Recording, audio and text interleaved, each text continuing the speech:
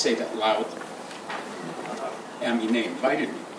But it's true. The sculpture here is fantastic. My wife and I went to a place called La Louisiana in Denmark. That was terrific, but it wasn't this good. And I'm not saying that just because I'm an American. If it had been better, I would say it was better. But as beautiful as it was, what I will remember visually was the Forsythia driving up here. I have a Forsythia. It's an industrial plant, basically. I mean, plant not in the sense of, I work at the Chevy plant, but plant actually has an older meaning than an industrial space. Yeah. I have this little, it's not so small, the one outside my window, but it got screwed up, got clipped a little bit too much. Sort of like me, old age setting in. But when I came to here, it was breathtaking. I made the driver slow down.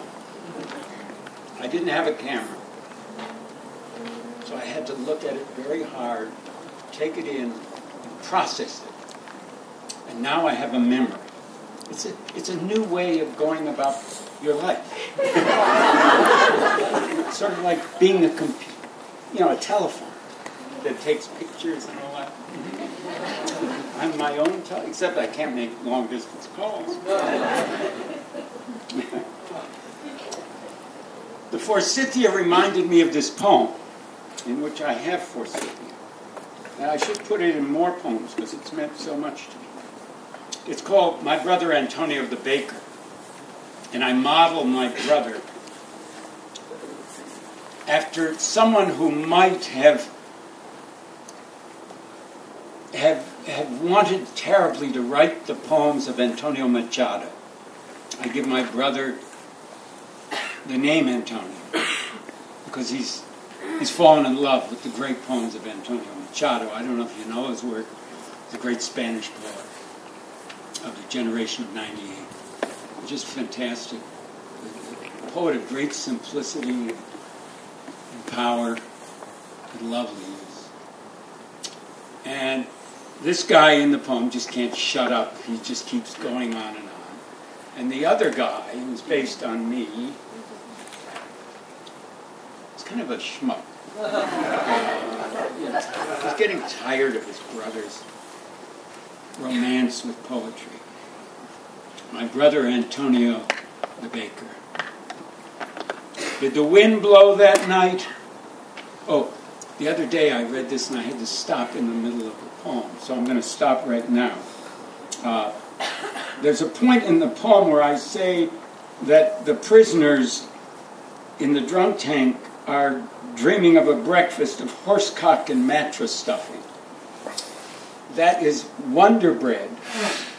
That's the mattress stuffing. And bologna, which the police called, do you want your horsecock and mattress stuffing? I know because I was there. It wasn't that bad. They let you out in the morning. My brother Antonio the Baker. Did the wind blow that night? When did it not? I'd ask you if you hadn't gone underground lugging the answer with you.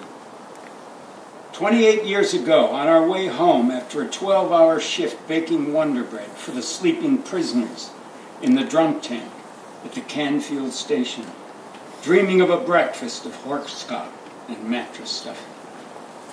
Oh, the luxuries of 1955. How fully we lived, the working classes and the law-abiding dregs, on buttered toast and grilled cheese sandwiches, as the nation braced itself for pâté and pasta. To myself, I smell like a new mother minus the aura of talcum and the airborne acrid aromas of cotton diapers. Today, I'd be labeled nurturing and bountiful instead of vegetal and weird. A blurred moon was out. We both saw it. I know because leaning back, eyes closed on ruined sky, You did your thing, welcoming the bright orb waning in the west. Quote, moon that rained down its silver coins on the darkened Duero in the sleeping fields of Soria. Pure Machado. Did I look like you? My face, anonymous and pure, bleached with flour, my eyes glistening with the power of neon light or self-love. Two grown men side by side, one babbling joyfully to the universe that couldn't care less, while the other practiced for middle age. A single crow settled on the boiler above the Chinese restaurant, his feathers riffling, and I took it for a sign. A second sign was the couple exiting the all-night pharmacy. The man came first through the glass door, a small white sack in hand, and let the door swing shut. Then she appeared, one hand covering her eyes to keep the moonlight at bay. They stood not talking, while he looked first left, then right, then left again, as flakes of darkness sifted upward toward the streetlight. The place began to rumble as though this were the end. You spoke again, only this time you described someone humble, walking alone in darkness.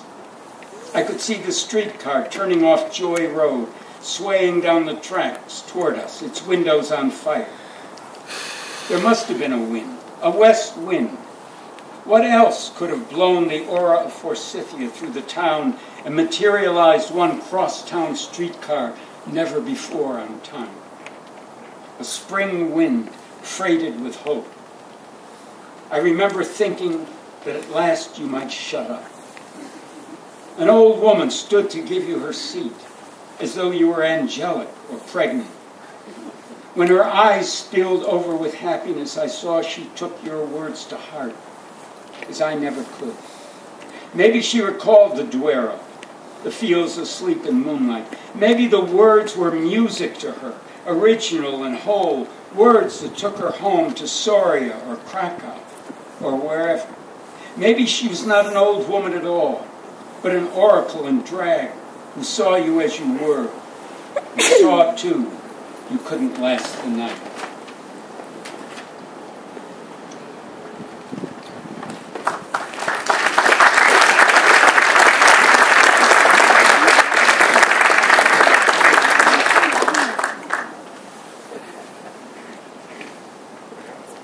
You know, poets are fascinated by poets, and then, you know, there I was, writing about my beloved Antonio Machado, who's never really been translated as well as he should be,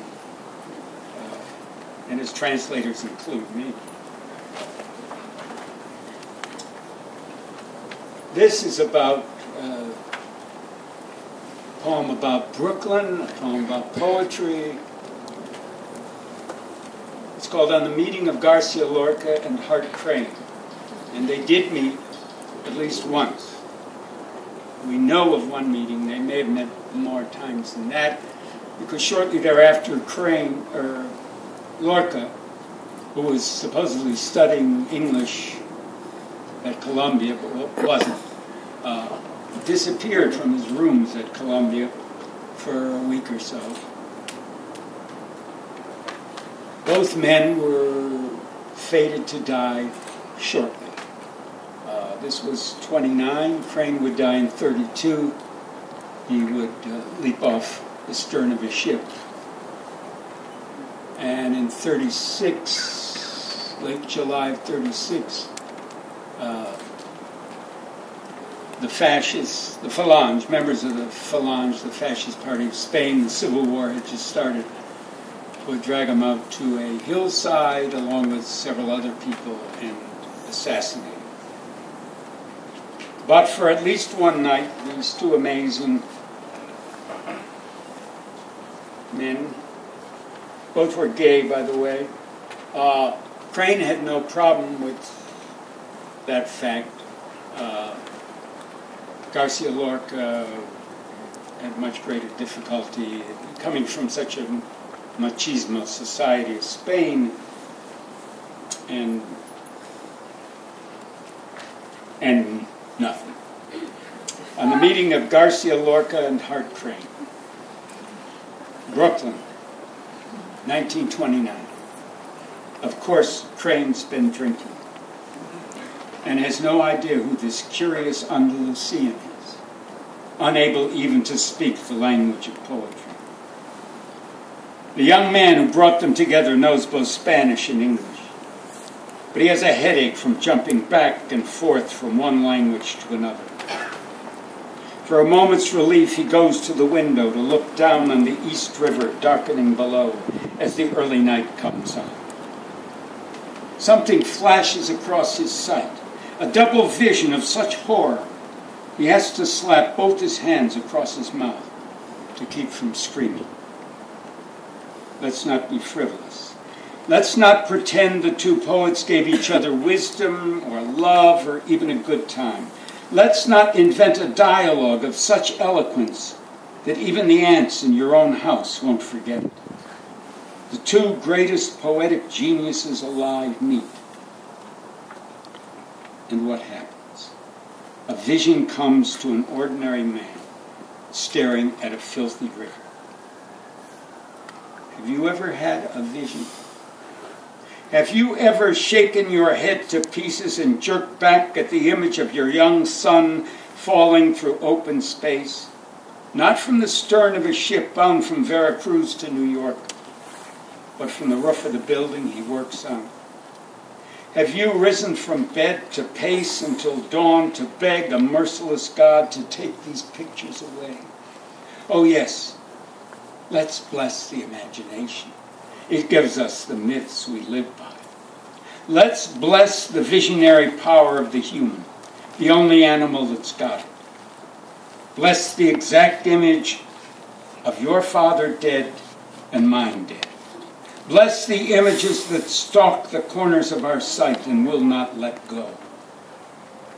The young man was my cousin, Arthur Lieberman, then a language student at Columbia, who told me all this before he died quietly in his sleep in 1983 in a hotel in Perugia. A good man, Arthur. He survived graduate school. Later came home to Detroit and sold pianos right through the Depression. He loaned my brother a used one to compose his hideous songs on, which Arthur thought were genius. What an imagination Arthur had.